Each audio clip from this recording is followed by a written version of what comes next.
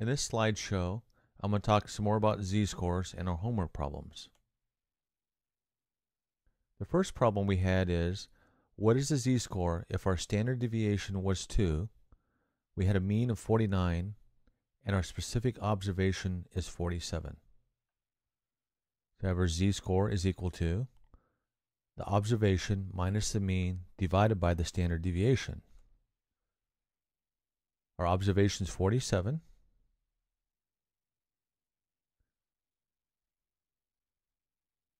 Our mean is 49.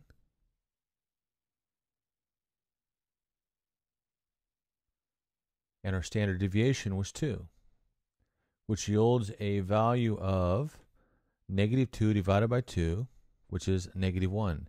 This means 47 is one standard deviation away from our mean of 49. What is the probability an observation is more than 49? Pretty straightforward. 50%. 49 is right in the middle. What is the probability an observation is more than 47 and less than 49? Put our z-scores right there at the bottom.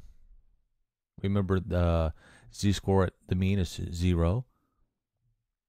It would be this area right here. So if you look up 1 in your table in your book, you'll find it has 0.34 as the value, or 34%. What is the probability an observation is more than 47? We take the blue area plus the green area, 0.34 and 0.50.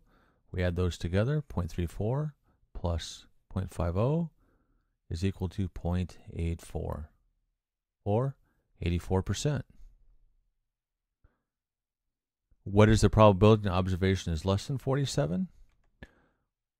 Well, we know the whole left-hand side is 0.50. We know this area, this blue area here, is 0.34.